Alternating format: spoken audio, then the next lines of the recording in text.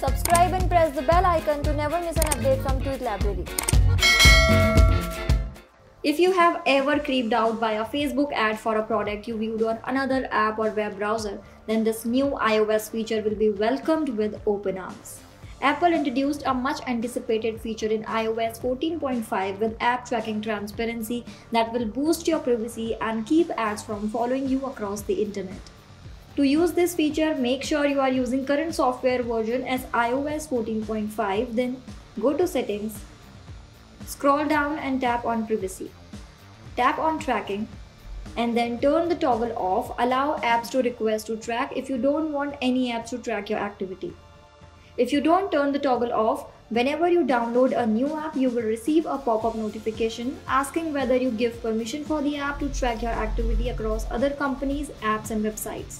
If you say no to tracking, the app will no longer be able to use Apple's IDFA identifier to share your data with third parties for ad targeting. For apps that you have already downloaded and may have tracking permissions set up for, you can still turn those permissions on or off on a per app basis.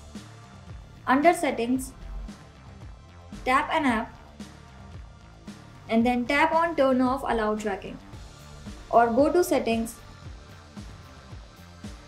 Privacy, Tracking and tap to turn on or off each app you will see in the list that have requested permission to track your activity.